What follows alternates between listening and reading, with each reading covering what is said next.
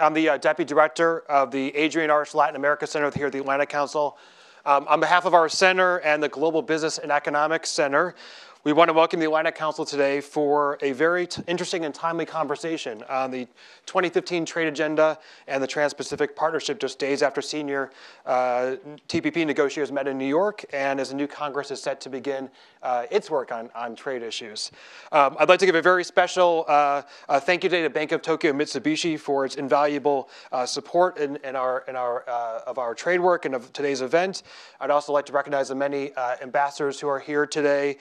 Of course, the ambassador from Chile who was on our panel, but also Luxembourg and Nicaragua among them, as well as our many board directors. We are at a critical moment for discussions on our trade agenda. Negotiations on the TPP have advanced significantly since 2008, but right now in Congress there's a question about what about TPA? Are we on the cusp potentially of some type of movement on TPA? And I can't think of anybody that we would, a few people that that have more insight onto this than Congressman Dave Reichert. Congressman Reichert is a sixth term representing Washington State's 8th district, and I was looking at the map yesterday. I guess that's just east of the Seattle-Tacoma area. Congressman is also co-chair of the Friends of TPP Caucus, and of course he's a senior member of the House Ways and Means Committee and its Trade Subcommittee. So Congressman, thank you very much for joining us for today and taking the time out of your busy schedule. Dan Price, our board director and managing director at Rock Creek Global Advisors, will have a conversation with the congressman to begin the discussion. Dan served in the George Bush administration as a senior White House official responsible for international trade and investment. After that, I will moderate a conversation with Ambassador Valdés, Undersecretary of Commerce Selig, Shawn Donnan of the FT, and Ralph Carter of FedEx. So just a reminder for those of you who are tweeting, you can use the hashtag ACTrade. For those of you watching via webcast, you can also use that hashtag to submit questions. So with that, please join me in welcoming Congressman Reichert and Dan Price. Thank you. Jason, thank you very much, and thank you all for joining us this morning. Congressman, special welcome to you. We've got a big agenda. We've got Trade Promotion Authority, we've got the Trans-Pacific Partnership, we've got the U.S.-China Bilateral Investment Treaty, we've got the Transatlantic Trade and Investment Partnership, the Trade and Services Agreement, and the Environmental Goods Agreement. But first... And there's acronyms for each one of those. There are, which I sought to avoid initially. But first, we've got to deal with Trade Promotion Authority. Yeah. And I'd like to start with that. It's been nearly 8 years since TPA expired, and almost 13 since TPA was last enacted. Many of your colleagues may be unfamiliar with TPA, and certainly there's groups on both the left and the right who are concerned about giving the president authority to negotiate trade agreements that must receive an up or down vote. How are you dealing with these groups on both the left and the right on this issue of TPA? Right. So thank you for the question, and thank you for inviting me to be here today. And I just want to briefly mention my past life. I was in law enforcement for 33 years. So I like to get things done. And, you know, cops are like that. So I look like I've been in Congress for 40 years, but I've only been here for 10. I had a career prior to this. So it's like anything else. I was a hostage negotiator. I was a SWAT commander. So I think those two things complement each other here in Washington, D.C., by the way. So hostage negotiation, you know, you have to come, right? You have to come to some agreement somewhere, and you want everybody to survive and be healthy and go away from the event all feeling good about what they accomplished, and hopefully we saved some lives and strengthened families. And really, when you get down to it, and you're not quite as critical as a hostage negotiation scenario, but when you look at trade in the United States and in our effort across this globe, TPA is a critical, absolutely critical component, and I think most people recognize that. So after Korea, Colombia, Panama, of course, the discussion around TPA began, and recognizing that TPA was needed, efforts immediately started to try and educate people within the conference. But as you know, our Republican conference and within the House itself.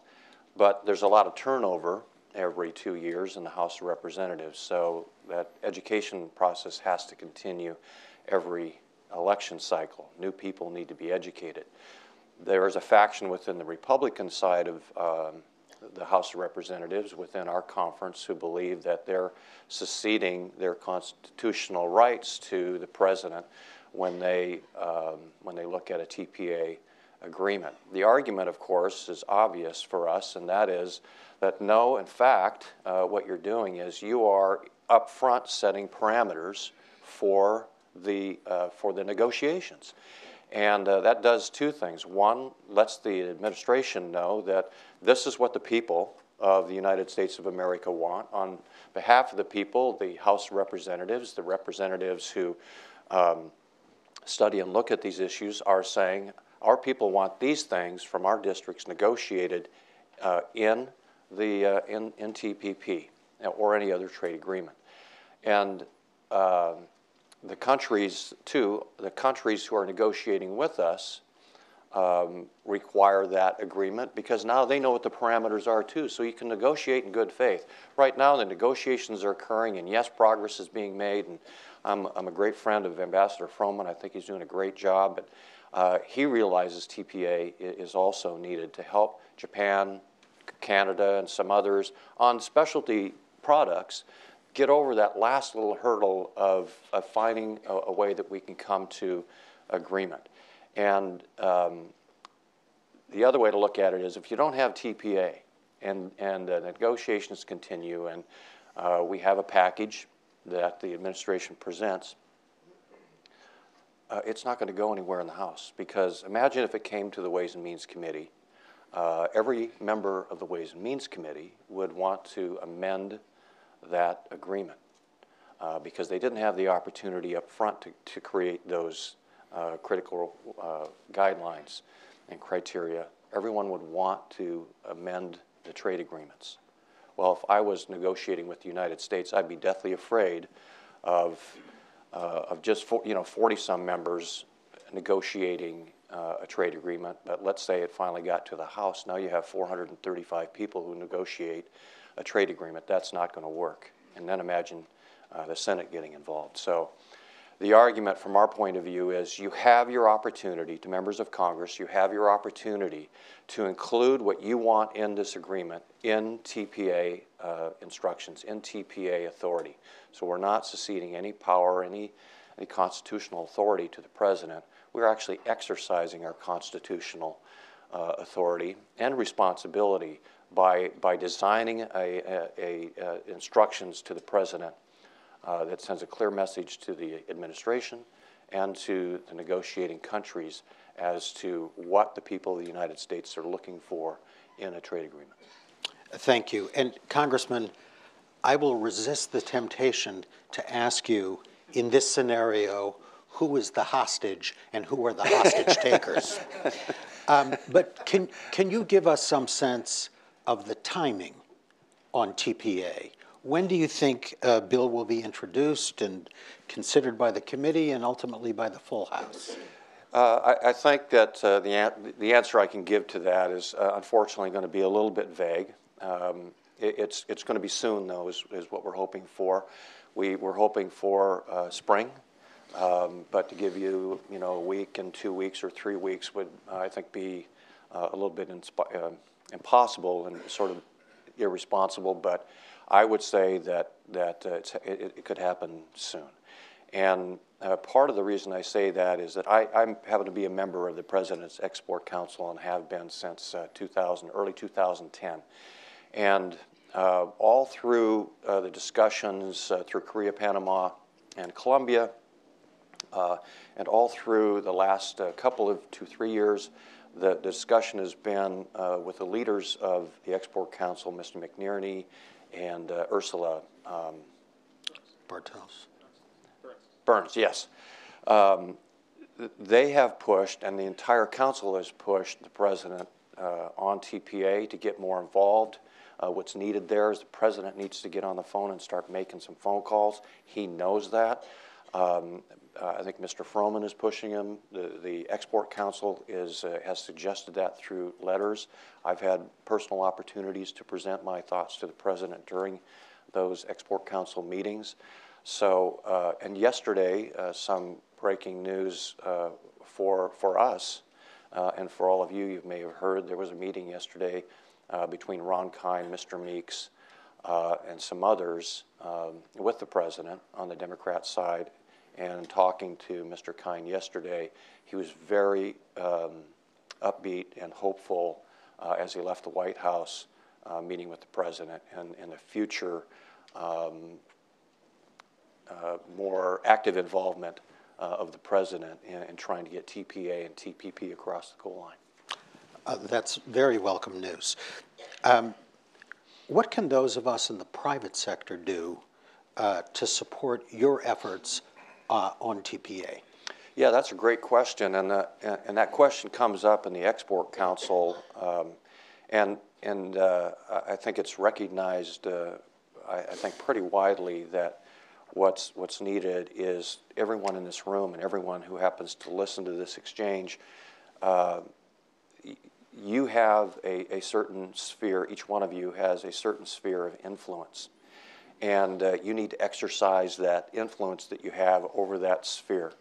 And by that I mean you need to really be able to excite the people around you about the potential of TPA and what that does for TPP, the potential of TPP, and not only that, the impact that on TTIP and all the other agreements that you mentioned earlier in our introduction.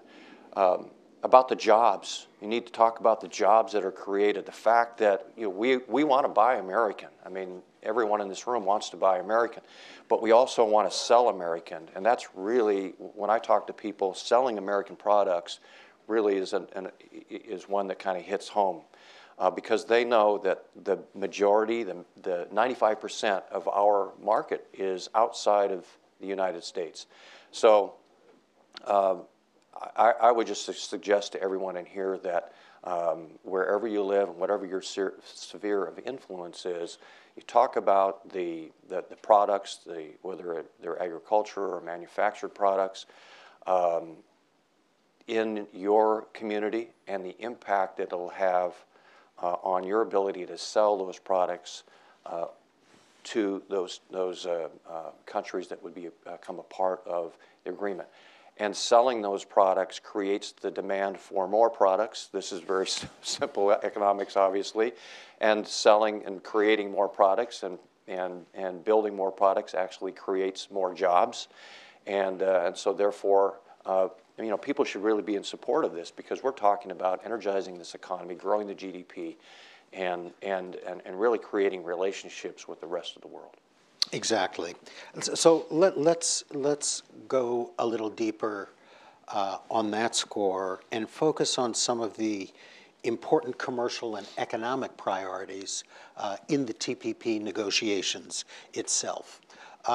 From where you sit, what are those priorities, and are we on track to meeting those priorities? Well, the number one priority, and I think the President mentioned it in his State of the Union. Mr. Froman mentioned it just a few days ago as he testified before our committee. Number one priority is, again, creating jobs. And creating jobs by selling American products. And when you look, so I look at the state of Washington, for us over the past 10 years, if you just look at Korea, our exports to Korea have increased 125% over that 10-year period. 40% of the jobs in Washington State are directly related to trade. So when you start talking about TPP in that regard, jobs, selling products overseas, some of the components, of course, that we look at is intellectual property protections, which are absolutely critical for us. And some people, when you talk about intellectual property protections, they immediately go to high-tech products. But I share a story. I was in a trade meeting in Seattle on the waterfront not too long ago, and we were discussing intellectual property rights and protection and how critical and important it is. And of course, some of our high-tech companies were there, and certainly Boeing was there, and they have some concerns and issues, as obviously as they should have. But then a gentleman who represents Brown and Haley Candy Company in our neck of the woods, who maybe some of you recognize Almond Roca as. Anybody know Almond Roca? It's usually a Christmas. Okay, some nodding heads. Thank you. Famous Washington product, Almond Roca. So he held up a box of Almond Roca, and everybody's going, yeah, pass that box around. And what he did was, he said, this is not made in Tacoma, Washington. This is a knockoff product made in China. So when you think about intellectual property, it affects all products. And we talk about selling and increasing the number of products we want to sell. Intellectual property rights is really one of those critical components. Also included, I think that most recognize this, are human rights issues and labor issues, environmental issues. They need to be included in the agreement and are included in the discussions, are in the process and in the process of being negotiated. So there are, I think, a number of advantages, to these as you dive down and you look at what TPP can do for the United States and for that matter for the rest of the world. I think the last thing that I'll mention, and most people don't immediately go there when they think about some of the components of TPP and what it creates, or the opportunity of creating closer relationships and ties to the rest of the world, and the national security issues that are associated with that. Some over my 10 years in Congress have said, look, I don't want a trade agreement with a certain country because they have human rights violations, and until they get those squared away, or they have labor issues, or they have environmental issues, and until they get those squared away, I don't want to do a trade agreement. I have the opposite opinion, is that I think that we can work together and influence and learn from each other. If we have a trade agreement, it creates a relationship, an opportunity for us to talk to each other and discuss the issues that might exist in a certain country. And let's all remember that the United States is not perfect either on a lot of these issues, and we can learn from other countries. So I really think trade is an opportunity for all of the things that I just mentioned, especially national security, and our opportunities to learn from each other is enhanced by this partnership. I always relate it back to my law enforcement experience, having again been from a patrol car to you name the assignment. I've been there. If you ignore what your neighbor's doing, your neighborhood goes the wrong way. If you see things happening in your neighborhood and you don't step up and work with your community to improve it, it's not going to improve. Somebody has to take the lead. That relationship and those partnerships and those friendships have to be developed within a small community. Why would not that concept work on a global basis? My argument would be that it does work on that. I really enjoy having the opportunity to meet with the ambassadors, the trade ministers, and the friendships that we've developed over the years is just one example of friendship and trust that's built just by talking to people and having that partnership. Exactly. Let's pursue that a little bit. And I know you've got a hard stop, so this will be my final question to you. There's a lot of problems in the world. We see threats from various sources, from various non-state actors. We see disparities in income around the world. What do you see as the geopolitical and strategic importance, both of TPP and of TTIP? And how will the pursuit of these agreements and their ultimate approval by Congress work to address some of these geopolitical problems? Yeah. I just think that, you know, the United States is a special place. Of course, I'm biased, as most of us are who live here. We're blessed to live in such a great country, and we want others to have the same that we have. I want my children to have the life that I've enjoyed, a better life than I've enjoyed. And I have the same hope and wish for all the countries in the world. So I guess that's one of the things that drives me is to work with countries and build that relationship, build that partnership, so that everyone can enjoy a higher standard of life. And my hope is that by building those partnerships and relationships, that even if we could even dream about this for a moment, even an opportunity where we might have an effect on peace, that we may be able to affect this world in a way where people aren't killing each other. That is really the deep root of, when you talk about trade, we can talk about jobs, we can talk about the economy, it's so important, but deeper than that, we are all people, created by, in my opinion, God. We all have equal rights. We all should be treated equally, have the same equal opportunities across this globe. And how do we accomplish that? By working with each other and working together to make each other's lives stronger and better. In a technical way, if you look at the agreement with Korea, you look at Colombia, Panama, and now you look at the discussion around TPP.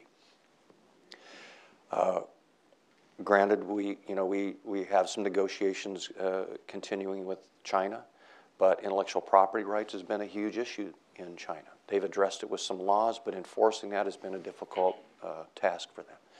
So in making these agreements, these strict intellectual property rights, these strict labor language initiatives within the trade agreements, and strict environmental goals included, it really puts the pressure on China and other countries who have been resistant to change, that kind of dramatic change.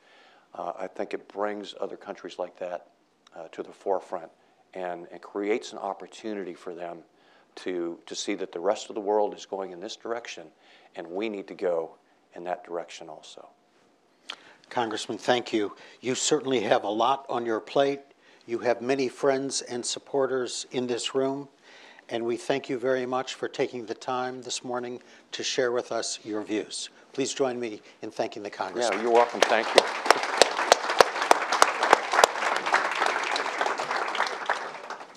They'll take our mics off there.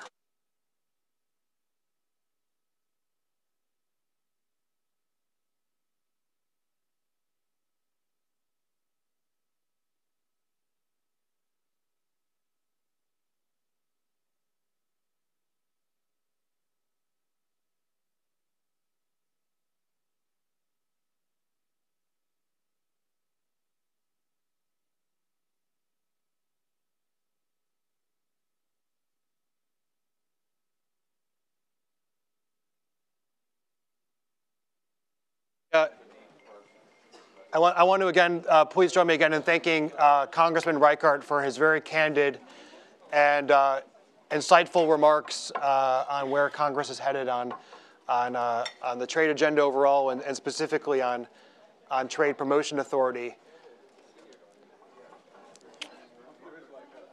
As the Congressman exits the room, we're doing a quick transition here to our panel. Yeah, Ambassador, please. The Congressman answered a lot of questions, but there are clearly a lot more questions out there about the trade agenda and what we should expect around TPA and TPP and what movement for the U.S. and for the hemisphere more broadly. And we have four very distinguished panelists with us to provide, I think, four very different points of view. Especially with a particular Latin America focus. This is, of course, a Latin America Center global business event, which is part of our broader Global Trade in the Americas initiative, which looks at the crucial role that Latin America plays and the many mega-regional trade agreements being negotiated today and our overall trade agenda. You have the full bios of the panelists when you came in, but I'm going to briefly introduce each one. To the far left is Chile's ambassador to the United States, Juan Gabriel Valdés. Ambassador Valdés has an extensive history of diplomatic postings, and many may not know actually two things about him. One is that he coordinated the No Television campaign that brought an end to military rule in Chile, which doesn't have anything to do with today's discussion, but I think it's very important to point out for the history of his country and the crucial role that he played in that. But more important in today's discussion is that while he was at the Foreign Affairs Ministry, he played a key role in forging Chile's free trade agreements with the United States and with Canada. To my immediate left is Undersecretary of Commerce for International Trade, Stefan Selig. Undersecretary Selig leads the International Trade Administration and is well known to many of you, even though he has actually only been on the job for 8 months. Might seem like 2 years rather than 8 months, but it's 8 months, and he has made incredible strides in moving forward the agenda at Commerce in his short time. Before government, he spent nearly 30 years in banking, I think most recently at Bank of America. To the Undersecretary's left is Shawn Donnan. Shawn is the World Trade Editor at the Financial Times, where he leads the FT's coverage of trade and development globally. Shawn previously served as the World News Editor, coordinating the FT's international economic and political news coverage. Shawn is also a recent transplant to Washington, 3 weeks in Washington. So I guess, Stefan, you can share with Shawn some of your knowledge of living in Washington. And then to Shawn's left is Ralph Carter. Ralph is the Managing Director of Trade and International Affairs at FedEx. He is responsible for coordinating FedEx's international regulatory affairs. And above all, I think he has his fingers on the pulse of the needs of FedEx's small business customers, which is very important to our discussion today. I'm going to begin the discussion by looking at how close we are to getting a deal and what should be expected as we approach the end goal. We'll then move on to what TPP may mean for existing and new trade relationships, as well as how it could affect small businesses and countries beyond the United States. We're going to try and keep our conversation to draw crucial nuggets because these are very critical few months. I think as Congressman Reichert mentioned in his remarks, I think the meeting with Congressman Kind and Congressman Meeks and others at the White House yesterday is real. Hopefully, shows the real momentum that might be coming for moving forward on TPA. I'm going to conduct this as much of a conversation as possible. I've told the panelists beforehand, don't feel like you have to always go through me to have a comment. Feel free to directly engage with each other. And again, if you're tweeting, use the hashtag ACOpenTrade.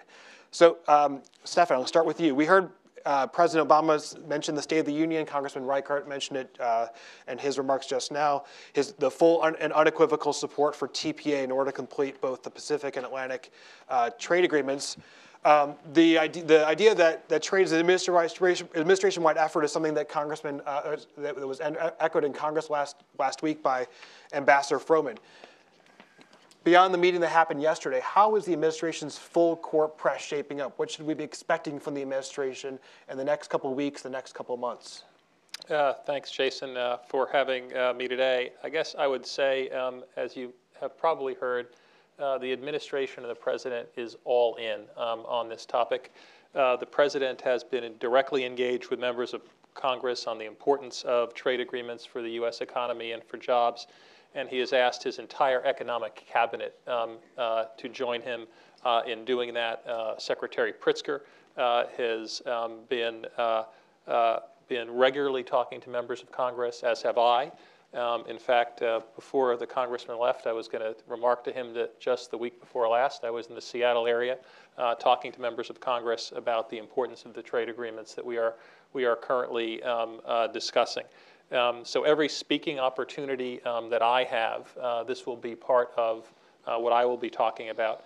And I think the congressman was quite right in central to that is making sure that there is an informed dialogue on these topics. And part of having that informed dialogue, frankly, is having business leaders and thought leaders like the Atlantic Council, like members of your audience today, being participants in that discussion to really give additional credibility and additional support to what the administration is completely behind.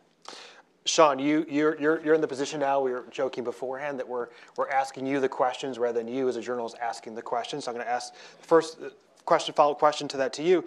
As a journalist covering trade, you have a unique vantage point, perhaps more unique than some of the legislators or trade negotiators who are oftentimes in the weeds on some of these issues. How do you see from your vantage point the negotiations going, really for both for TPP, but also of course we're the Atlantic Council, so of course for TTIP as well? And are we as close to a deal on TPP as some claim, especially as we were talking about with the Congressman, especially with TPP still up in the air? TPA, excuse me, still up in the air. Yeah, thank you. Yes, it is indeed an uncomfortable position for me not to be asking the questions. I should, I'm tempted to say everything I say here is off the record, of course, but that would be hypocritical. I mean, the journalists are never hypocritical. On the TPP, I think that there's 2 points to remember. One, this is not something that started yesterday. It's something that started, depending on where you count, a decade ago. The U.S. essentially joined the discussion 7 years ago, started actively negotiating 5 years ago, and for the last 18 months, we've been hearing from negotiators that something is very close, and that leads to some suspicion in some of us when we hear it all over again. But actually, you know what? The signs are there that we really are close to something. Paul Ryan was meeting with a small group of us trade reporters yesterday on the Hill, and he laid out a pretty clear scenario where you get TPA passing in the spring, a vote on TPP in the fall, and if you work backwards from that, you really need to get these negotiations done in March, April, perhaps May at the latest. And that's where Ambassador Froman is talking about a very small number of months there. Andrew Robb, the Australian trade minister, in an interview on Australian radio yesterday said it's a matter of weeks. Tim Grosser, the New Zealand trade minister, has talked about a matter of months. Everyone is clearly focused on getting this done very quickly. And you talk to the negotiators, and they're strangely positive about this, given some of the issues they still have to get over. But everyone is clearly focused on getting this done in the next couple of weeks.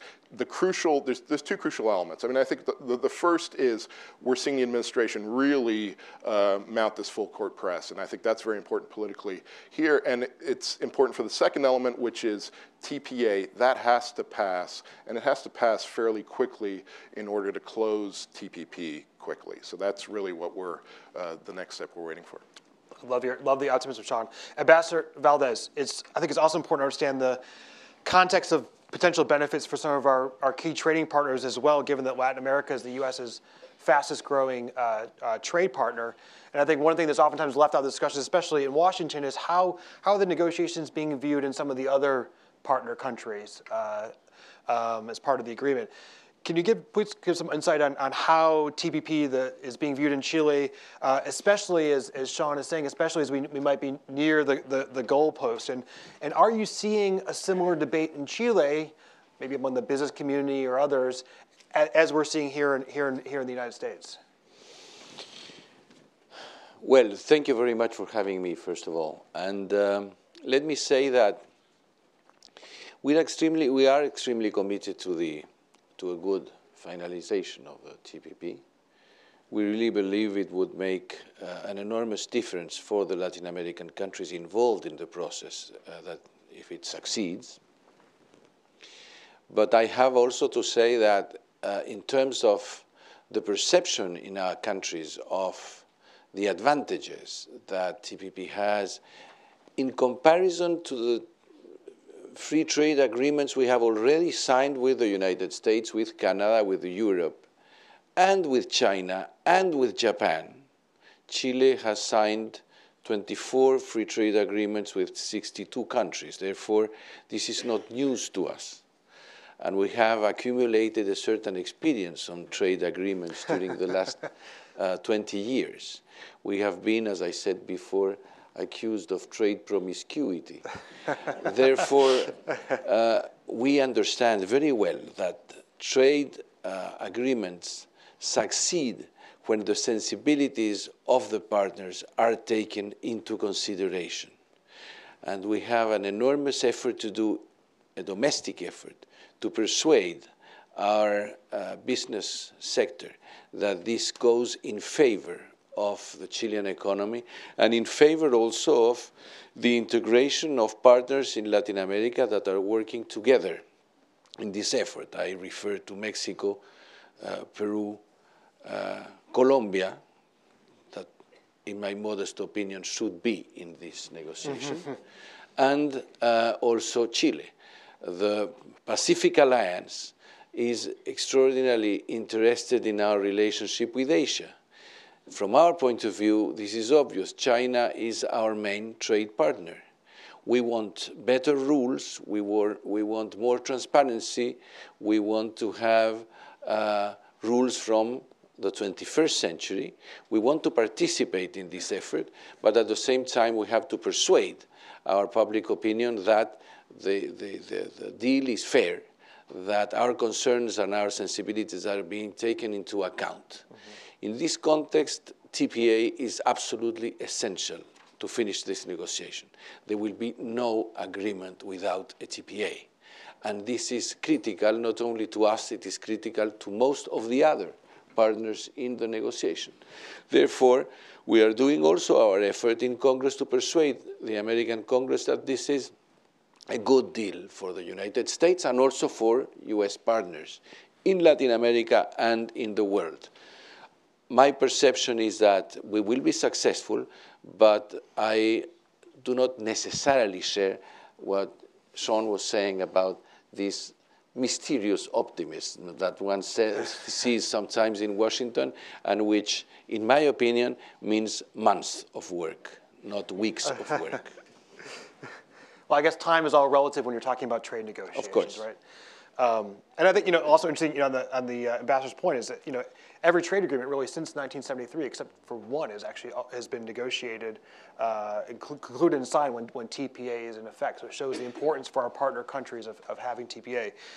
Ralph, from FedEx's perspective, what do you see as some of the main benefits of TPP and international trade more generally for your clients, especially for the small businesses? I think that oftentimes trade agreements are thought of as solely benefiting large corporations, the multinationals.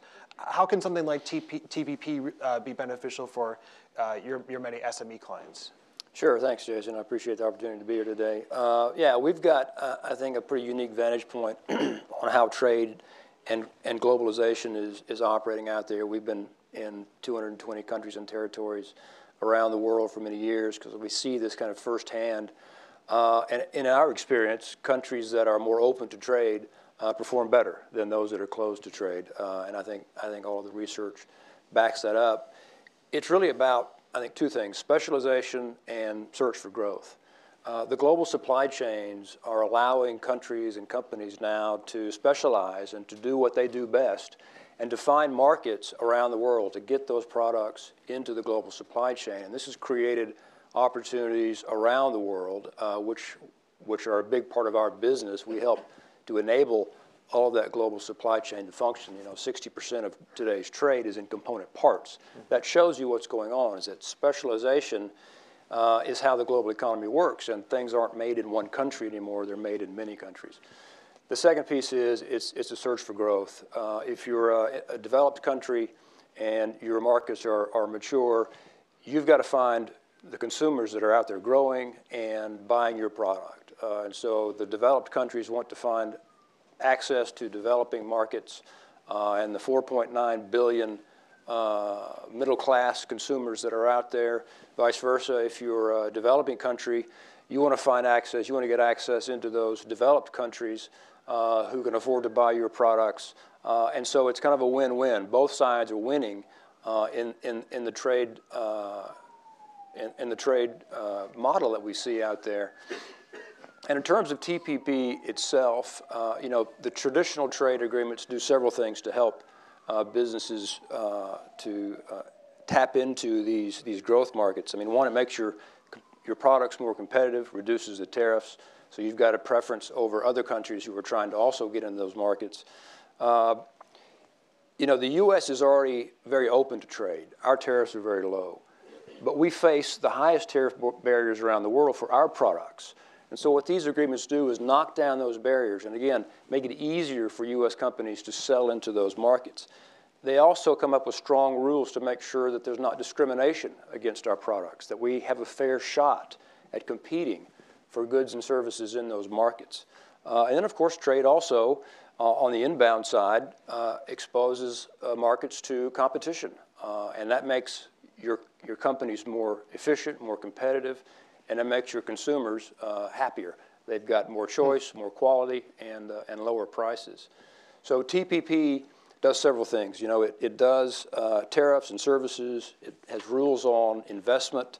It's got rules on IPR and labor and environment and customs and express delivery. You know, it makes sure that we can go out there and provide the services that we need for our customers to help them access these markets in a timely and reliable fashion.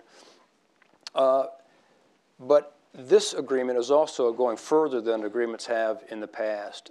We've talked a lot about 21st century agreements, and TPP will be an improvement over past agreements in a lot of different ways, one of which, for example, is data flows. We're trying to secure the movement of data across borders so that we don't have requirements that make companies house specific servers in countries.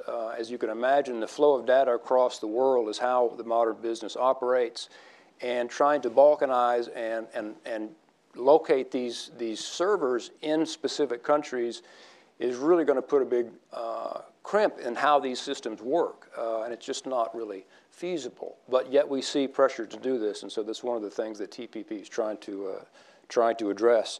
It's also going to address state-owned enterprises for the first time, really, in a comprehensive way, to try to make sure that state-owned enterprises in these markets act in a commercial manner and don't benefit from undue preferences that, again, put our companies and products at a disadvantage. It's going to look at new IPR improvements, to look at new pharmaceutical things like biologics, try to make sure that the U.S. Who leads in these products, that their intellectual property is being protected around the world. And finally, there's also going to be a new emphasis on SMEs, trying to make sure that SMEs can benefit from these trade agreements. And it does that by trying to make them more transparent, trying to raise awareness, trying to promote the agreements within the SME community. So TPP is going to do a lot to help our customers who are interested in accessing these markets. And I think a lot of those examples are things that, I know FedEx has worked with the Atlantic Council on a report on TTIP and how that could help SMEs. Absolutely. So a lot of those those parallels can potentially be drawn to on the TPP front. Stefan, you've been crisscrossing the world recently. You have your 8 months in Washington, but probably, I don't know, maybe only half that time actually in Washington, everywhere from Asia to Latin America, at least recently leading a trade mission to, I believe, Peru and Colombia in November. What are you seeing going well with some of the FTAs that we currently have in force? And I think how could new agreements, how could actually TPP specifically, how could that help to update some of our agreements to really bring even more opportunities for the American people? Well, look, I'd start out by saying FTAs are working. Trade in countries where we have FTAs are growing almost twice as fast as those countries where we do not, 5% versus 3%. And today, I can actually announce that our last year's export numbers have just been released, and we will set record levels of exports to FTA countries, up 4.3% from 2013, reaching levels of $765 billion. Overall, we've set record levels of exports this year of $2.35 trillion in goods and services, which is up 2.9%. So you see growth in the FTA markets is dramatically higher than in non-FTA markets. You mentioned Peru and Colombia. Colombia also, we set record levels of exports last year, and in Peru, where we've just passed the 5th anniversary of our FTA, exports have more than doubled to $10 billion from where they were prior to signing that free trade agreement. So these agreements are working. As it relates to TPP, TPP will be, I think as the ambassador suggested, a best-in-class trade agreement. There are going to be a whole host of things we haven't seen in trade agreements before. For example, environmental and labor chapters will be included in the corpus of these agreements, which have not been the case before. And so, as we say in the Department of Commerce, this is not my grandfather's Chevrolet trade agreement. These are really the most modern, updated trade agreements that are really set for the 21st century and set for an economy, frankly, that's wildly different than when NAFTA and other trade agreements were conceptualized and signed into law. Ambassador, how do you see the U.S.-Chile FTA went into force in 2004, so over 10 years ago? Actually the first one between the U.S. and a South American country. How do you hope TPP would build on this FTA? What could be some of the new opportunities that TPP could potentially unleash? The free trade agreement between Chile and the U.S. has been extremely successful. We are at present in zero tariffs. We have 100% free trade with the United States on the 1st January of this year. Therefore, we are not hoping for amelioration in trade in goods. We understand perfectly well what the Undersecretary was saying. We would like to complement and improve our FTA. We understand perfectly well the importance of tariff barriers have diminished in recent years, and what we are looking at is clear and better standards in non-tariff barriers. We want to have better sanitary and phytosanitary measures, and we want regulatory matters to be better. In that sense, the idea of accumulating origin in the agreements is something extremely important to create some sort of value chain of value in our Asia-Pacific area, Latin America, Asia-Pacific area. Therefore, given that the trade in services between Chile and the United States is the most important part and the most successful part of our agreement at present, the idea of having new rules that can push forward trade in services is something that is also of great interest to Chile. Of course, there are some issues we wouldn't like to change from the present FTA agreement, but that is part of the negotiation, and I'm not in that. Undersecretary Selig, what are you hearing from some of our TPP partners as negotiations come to the final stage? You know, we're at the Atlantic Council. We should also ask about TTIP as well. But how are these talks going in your opinion? You know, Shawn is very optimistic that we're nearing the goalpost. Do you share that same optimism? Look, we've made and negotiators have made a tremendous amount of progress, and so I guess I would combine what both of the comments were, which is substantial progress has been made, but there are some very tough issues that are remaining. And as a lifelong negotiator, I would tell you this is not uncommon that the toughest issues to negotiate are saved for the end, and that's where we are. You know, that being said, I think as important as anything that we can be doing is having an informed debate about these topics and getting TPA passed, which has been emphasized this morning, is going to be critical to allow our negotiators to bring the best deal to Congress for a vote and maximize the chances of success. You know, negotiating bilateral deals are tough, but when you have 11 parties that you're trying to negotiate with, it is extraordinarily difficult. I described it the other day as putting socks on an octopus, and that's really what it is. It is an extraordinarily difficult endeavor, but I think we are nearing the end game. Mm-hmm. And you know, one of the issues, Shawn, that's come up as we're nearing this end game, especially with the dollar strengthening sharply, which I think, you know, is testament to the export numbers, Stefan, that you were giving. Those are in the context of a strengthening dollar. There are calls for protections against currency manipulations as part of the TPP discussions. What are your thoughts on the idea of introducing language on currency manipulation into TPP at this stage? Is this the right vehicle? Is TPP the right vehicle for doing that? What would be the effect on the negotiations? This is obviously a very political subject. Look, I think currency is one of the hot issues that hasn't been raised in the TPP negotiations so far, and that's quite deliberate by the administration. I think it's a hot political issue here in Washington and here in the U.S., particularly the auto sector, pushing it and so on. But the administration's made quite clear, at least in its body language, that it does not want to be talking about currency in the TPP context, and that it does not want to be putting this issue into trade agreements.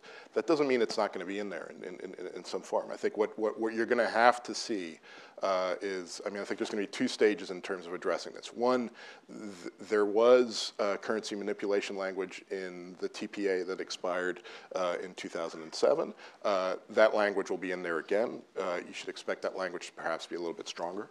I think we will see the administration, and then the second step of the discussion is going to be the real question of, and I think the administration is betting that they can get through this, of if you don't have a currency chapter in the TPP. I don't think there will be a currency chapter in the TPP. It's just too late in the negotiations. There's too many people on the other side of the table or around the table who get very prickly about this. Yeah. But if you don't have a currency chapter in there, is that majority of House members and Senate and senators who signed this letter these letters in 2013 calling for enforceable chapters, are they going to hold that line, or are they going to look at the broader agreement and say, look, we've got a really good deal here. The administration's done something. We don't have currencies, but are we going to kill this deal over this one issue? I think the administration's betting that that they can win that agreement, that argument, and they can get that vote through. Jason, I think there's one very important point here, which really does relate to currencies, which is, the dollar has strengthened dramatically over the course of the last year. It's up roughly 15% against global currency indexes, roughly up 15% against the euro. And so the question is, what are we going to do to help American companies export in that environment? Yeah.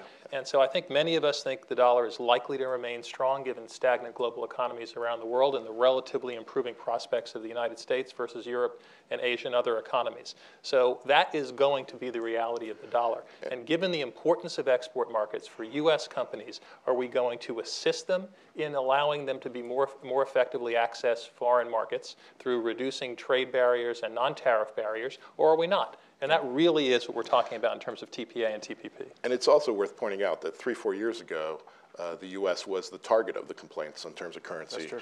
In terms of the Fed's quantitative easing program, Guido Mantega, when he was talking about the currency wars 3-4 years ago, was talking about the U.S. and the Fed. And what we're seeing Europe do now, later, what we're seeing Japan do in recent years, what we're seeing others do, is quite simply what the Fed was doing 4 or 5 years ago.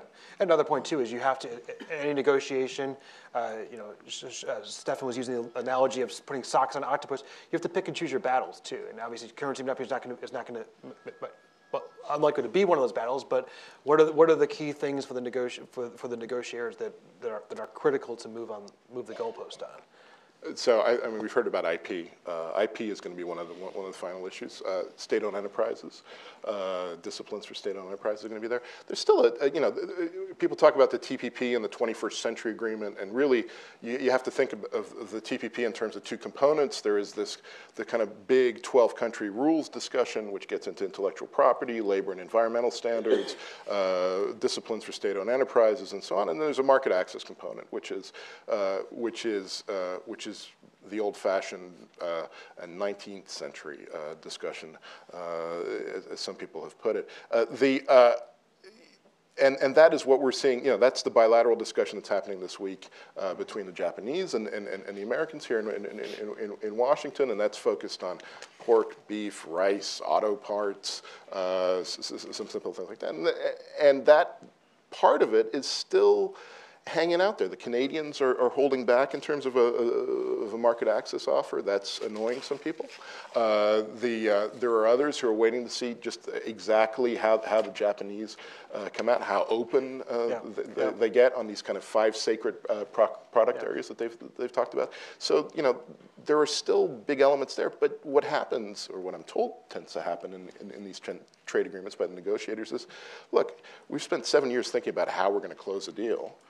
and then you get to the last month, and you kind of push those plans, and you have late nights, everyone gets their sleeping bags out and drinks a lot of coffee, and we get the deal done. Right, right. Ralph, many SMEs have not actually taken full advantage of our current FTAs. Can you explain a little bit why that is? Why you know, a small business in Tennessee or Missouri or whatnot hasn't been able to take advantage, and what can be done to make it easier for some of these small companies to export and invest abroad, and maybe even some concrete examples of what are some specific tangible things that can really help to promote small business, of course, the engine of our economy. Sure, it's a great question, and one that we spend a lot of time on. We see huge opportunities for many years for SMEs to step up their participation in the global economy and export more.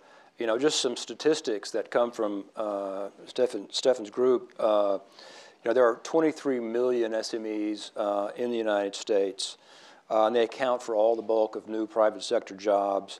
And they now account for some 35% of exports. And the number of SMEs that have started to export has grown fairly dramatically in the last several years. And we find that SMEs that export tend to pay more, tend to grow faster, tend to create more jobs, and tend to survive longer.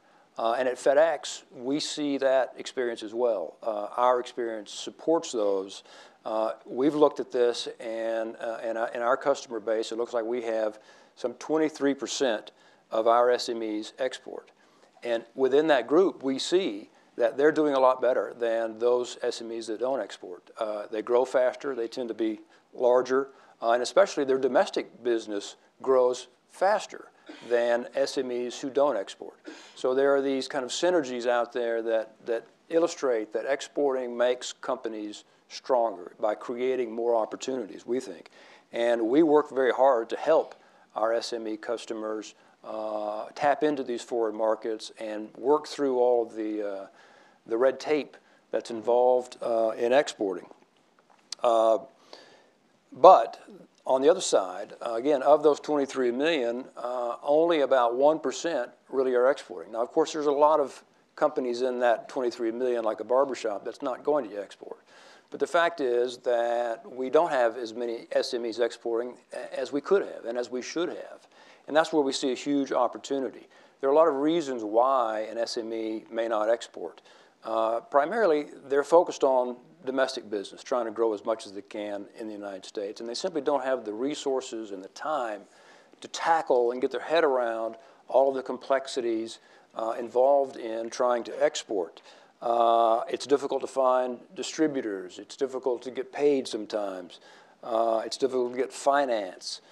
You've got to comply with regulatory regimes that you're not familiar with.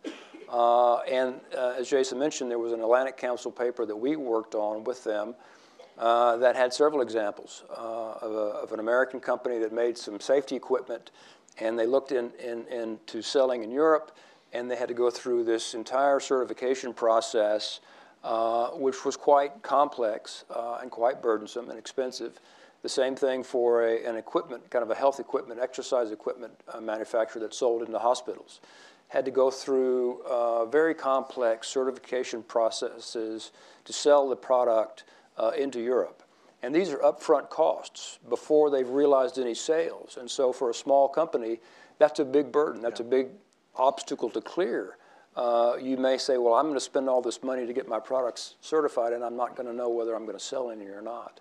So these kinds of things are part of the problem that we need to tackle.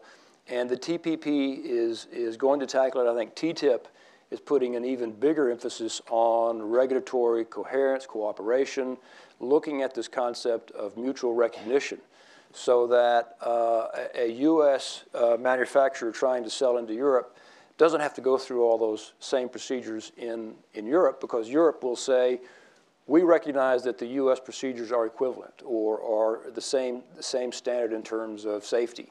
That then makes it a lot easier for these companies to start exporting. I always say, Ralph, we're already seeing that with SMEs in where we have FTAs.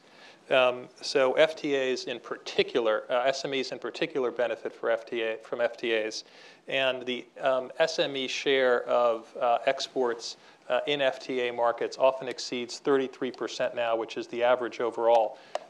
So I think those issues are being addressed most profoundly where we have free trade agreements, and that I think underscores the importance of TPP. Yeah, and I think that, I mean, you look at, large corporations have the ability to try to kind of, the whole departments have to try to manage the rules and manage kind of how to enter into different countries. But, small businesses, they don't have that opportunity, and so it's a real potential advantage that the agreement could bring. I want to turn. Go ahead, Ralph. Well, no, we can come back to it. I was going to talk about the power of e-commerce. I want to be sure to get to that. I want to turn back to the ambassador and look, ask you to speak, put you in an uncomfortable position of having to speak for the hemisphere. And more broadly, what is beyond for the U.S. or for Chile? What do you see as some of the key benefits from TPP more broadly for obviously there's only Chile, Peru, and Mexico that are currently part of the TPP negotiations. We've talked about how we think Colombia should be part of those negotiations, but how could TPP more broadly affect the hemisphere? Socioeconomic development. What kind of what type of kind of the rules that it puts in place? How could those help to bring additional rules in the hemisphere? I wouldn't like to get into the technical matters, but because they belong to the negotiation. But let me explain to you why we are committed to a negotiation of this type. There is first a reason of pragmatism, of course. We have been pragmatic in our approach to the globalization process, and we have signed agreements that are extremely comprehensive, and some other agreements which are very modest in terms of what they wanted to achieve. The second reason is because we have always wanted to be perfectly aware of the geopolitical elements which are behind these negotiations. There is no trade without a geopolitical vision behind it.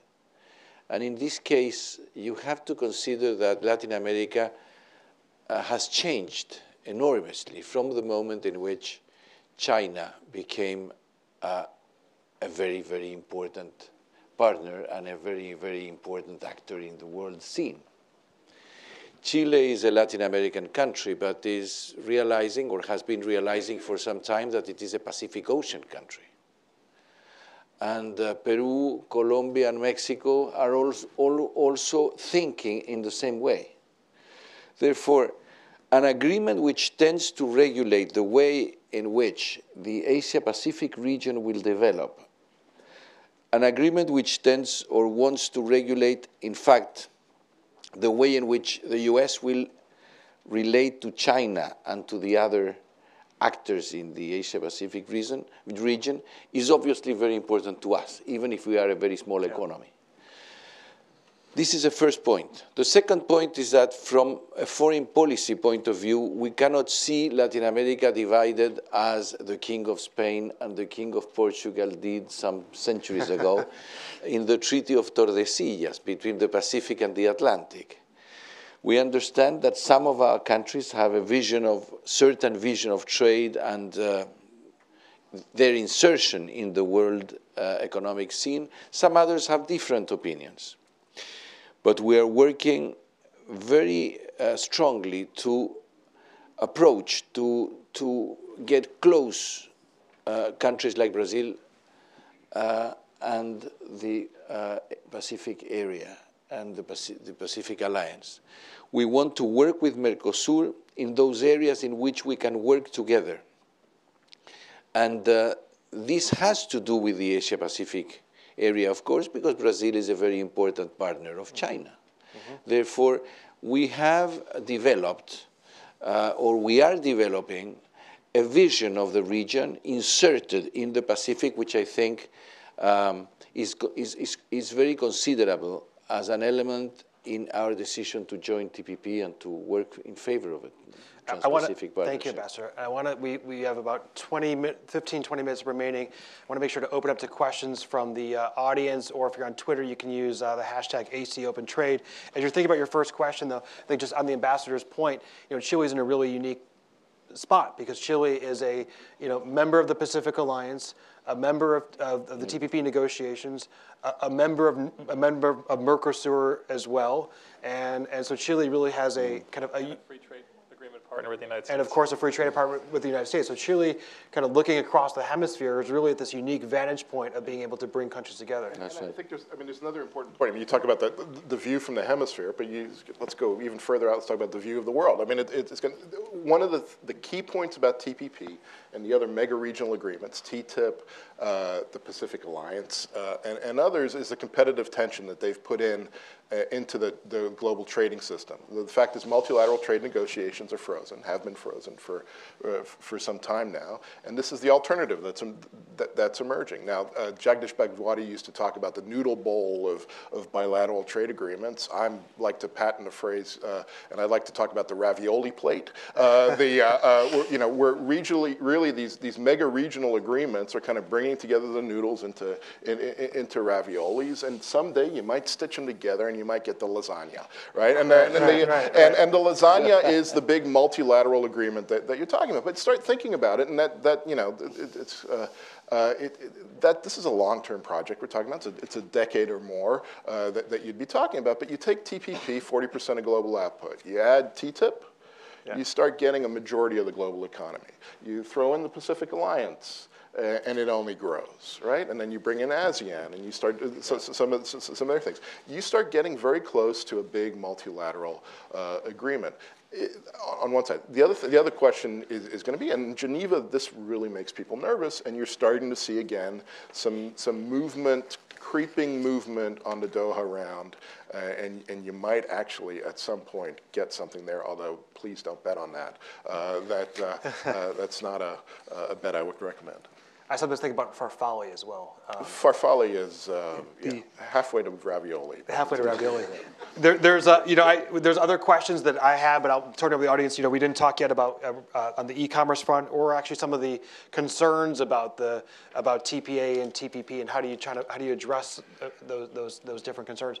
We have first question all the way there in the back. If you could please say your name and your affiliation, and then get your question. Sure. I'm Robert Schroeder, president of International Investor. We're fairly neutral in this, but being in business, we always look for measurable results. So my question for the panelists is, for those of you who are confident this would be good for us, can we measure it simply in terms of if this agreement passes, would you tie your salaries to the equation of if exports outgrow imports to the U.S., it's a success, your salaries go up. If imports outpace exports to these 11 nations, your salaries will adjust accordingly. Tough question, Robert. Who wants to? Well, as somebody who went to work for the government, I'm not sure I should be betting my salary on anything at the moment. On the one hand. On the other hand, I think actually it is not the right question. And it's not the right question because this is a relative argument. And the question is not what are the absolute numbers, because there's a whole host of things, as I think business folks understand, that go into the ability for companies and economies to successfully export and import that are fundamentally out of their control. I think actually the question is, are we giving U.S. companies all of the tools to be most effective to sell their goods and services overseas to wildly expanding markets that are going to represent significant opportunities that they haven't had to fundamentally deal with in the past. And that, I think, is the purpose of these trade agreements, the purpose of TPP, and the purpose of TTIP. And so I appreciate the fact that you're neutral. I am not. I am a wild supporter of these agreements because I think they fundamentally are tools to help companies compete effectively and for American companies to take advantage of their comparative advantages around the world. I think there's another point to make, which is that we tend to measure trade in the wrong way nowadays. We've talked about, we've heard about global value chain. 60% of the trade in the world today is in component parts crossing borders to be assembled by someone else and then cross another border. The OECD and the WTO have done some really fascinating work on trade and value added and a different way of measuring trade. When you start looking at it in that way, the relationship between the US and China looks very different. And that is, in a world of global value chains, I think we should be thinking not as a kind of zero-sum game, exports versus imports, but we should be thinking about really the role in a global economy and how the trade and value added flows work. That's an important point. I mean, the fundamental nature of how we think about trade has changed in the last decade. It's wrong. Yeah. Okay, a bunch of questions. The first question actually I saw was in the fourth row, second seat in. Wait for the microphone. And actually, I'll take a couple questions together given the time. So we'll start off with yours. If you please identify yourself first. Bernard Gordon, University of New Hampshire. Ambassador Valdés, it's very good, especially good to see you again. Chile is really an unusual situation because you were at the beginners with Singapore and at the very, very outset in what became TPP. But what I want to ask you is this. Correspondents from Santiago have been writing to me over the last year saying there are rumblings of upset, dissatisfaction.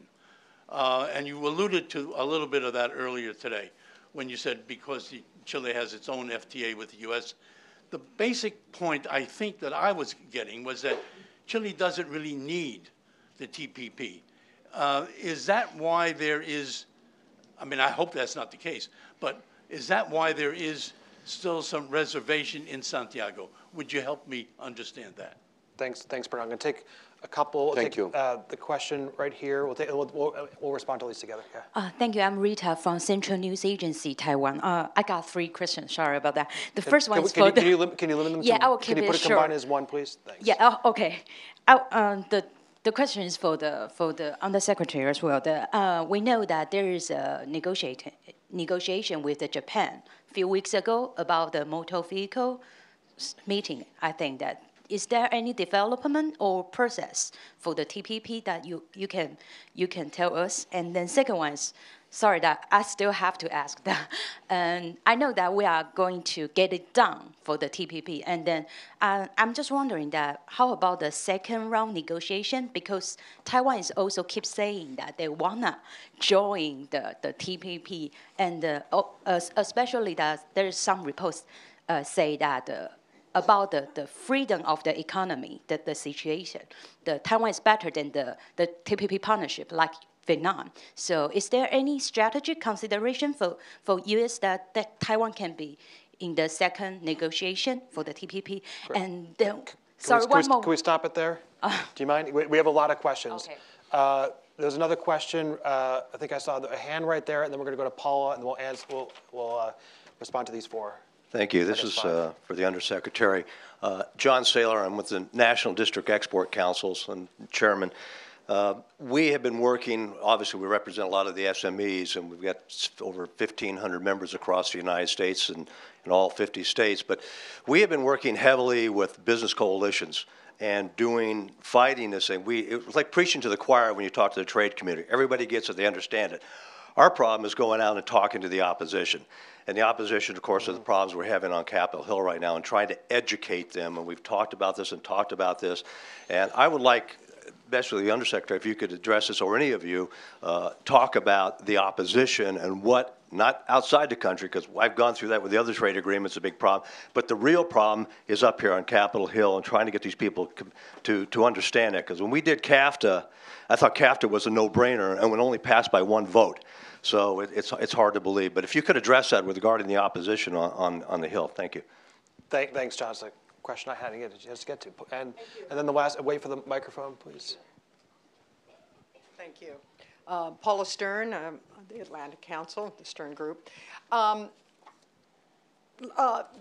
like to build on your question and give y'all the chance to articulate the best arguments for why we want this agreement in spite of the extraordinary headwinds which are now beginning to manifest themselves economically. The headwinds in terms of the strong dollar, which reference was made earlier, and the headwinds of simply the slowing growth, which also will impact at least those who look at the number, the trade deficit figures and the role of U.S. exports overseas. Both of those are going to be enormous headwinds. I think we're already feeling it, which may be an argument for getting this debate going as soon as possible on the Hill. But what do you say other than, well, that's Treasury's problem?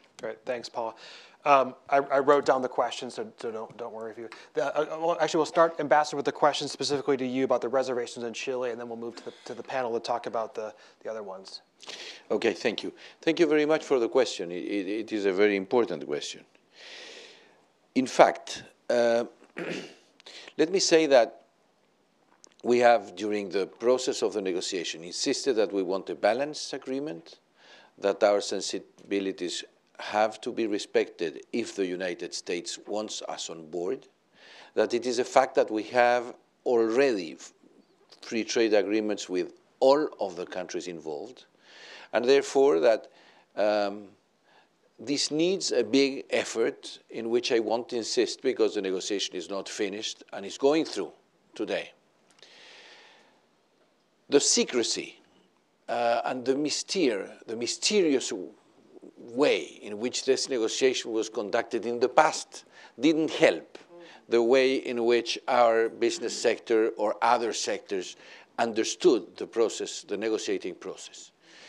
In our experience as a country involved in trade agreements in the past, we had always had the care to consult the private sector, to consult the business organizations, to consult the labor organizations, and to discuss with the press. When we negotiated with the US, we organized a big seminar with the press in order to tell the press what we were doing. Nothing like that happened at the beginning of this or in the moment in which we adhered to the negotiation. We have changed that. We are working very closely with the business sector now, and I believe that, of course, and this is a critical point from our point of view, and in this I will be extraordinarily frank, probably more than I should be. An economy like ours, in the level of development in which we are, there are certain topics, 21st century topics, in which to take decisions on these is extremely difficult considering the fact that we have very little idea on how these productive sectors are going to evolve in our own nations, in our relationship with other countries. Therefore, when we say we want better practices, we want regulations in this or in this other sector, we are making a bet on the way in which these sectors are going to evolve. We understand that for the US this might be crucial in the negotiating process. For us, it is something that we have to work enormously to persuade our business sector, but also in the future our members of Congress, that the decision we are taking is in favor of the type of development we have chosen. Therefore, these last months are critical, and we will have to build a case in favor of not market access, because market access we already have, with the exception of Japan. The rest of the members of the CPP have already signed with us agreements which are extremely satisfying to us in market access, but that we are engaging in the other disciplines in a way which is favorable to our own development. That is our challenge. Thank you. The other question, I want to start off with Undersecretary Selig on the other questions. First, there's a question on Taiwan and specifically motor vehicle, but then I'd like to get your quick thoughts, and then Shawn's as well as Ralph's, on how do we talk to the opposition and the best arguments for talking to the opposition. Sure. So on motor vehicles, I would just refer to my comment earlier, which is, the hardest parts of the negotiation are ones that are saved to the end. Motor vehicles with Japan, agriculture are amongst those issues that we're going to have to tackle, and we do have in front of us, so we're all very well aware of that. As it relates to your question about whether or not other countries would be permitted to enter into TPP, the administration, Ambassador Froman, have been quite clear that any country that has the willingness and ability to meet the high standards of these trade agreements would be welcome, and we do welcome them.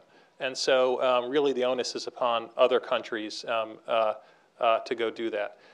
As it relates to the other question regarding SMEs and how we best communicate with domestic audiences on this topic, I think, look, it is fundamentally about jobs and how those jobs pay. 11.3 million American jobs are supported by companies that export, and those companies tend to pay 15 to 18% higher wages. Jobs that pay better. And I think that has to be kind of drilled in to the folks, that are part of this debate. Shawn? Look, I think that the sales pitch on trade for the last 20 years has been tough to make. Because it's been a period of dislocation. So you can make the argument that open economies do better in the long run, but it's a long run argument, and it's tough to make in the immediacy of today or in the immediacy of a congressional district where factories have closed because manufacturing jobs have moved. So, but it also gets. But the problem is also that trade gets conflated with everything, right? And trade agreements get blamed for everything, right? So technology over the last 20 years has hugely changed. Manufacturing jobs just don't take as many people as they used to, and that's just the reality out there. Globalization it's not something you're going to stop.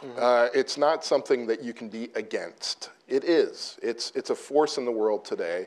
And trade agreements, as you hear from the administration, are about how you shape that rightly or wrongly. I tend to think sometimes, free trade agreements are less about free trade, more about managing and protecting some product areas and so on. So I think the sales pitch needs to change a little bit. It also, if you look at some of the polling data out there, millennials are much more pro-globalization and pro-trade than older people who have been dislocated in the economy. And that's part of, that's because they've grown up with the internet. And they've grown up with the idea that a YouTube video, that Gangnam Style that comes out of Korea as a kind of cultural import, this is services trade effectively, is okay. I can live with that, and I can enjoy that, and I can sell into it. I think the big sales pitch that needs to change, and I should say that the debate that's been going on here for the last 20 years is just getting started in Europe over TTIP, and I think you see a lot of public skepticism over TTIP, and that's about questions about globalization and so on. But they haven't yet had that real debate. The sales pitch has to change, and it has to become a modern sales pitch. It has to be about digital trade. It has to be about e-commerce. It has to be about the world that we live in today. I've just moved here from London.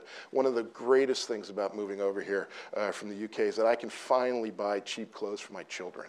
I can't tell you, I mean, how expensive children's clothes are in Europe. And my wife would go on LL Bean and say, oh God, look at this cute top and so on. And we'd order it, and then it would come, and it would get hit with an import tax when it came into the UK. You want to sell trade? Talk about a global e-commerce market. Talk to consumers about how they can benefit from that. I mean, those are the kind of simple elements that need to be a bigger part of the conversation. Ralph, your thoughts? I think Shawn opened the door up great on the e-commerce. So, Shawn, thank you. That's the point I was going to make. You know, I gave the number earlier on about 1% of U.S. SMEs exporting, but compare that to the number that eBay has been publishing recently. They show that of their small SMEs that use eBay to sell their goods online, 97% of them are exporting.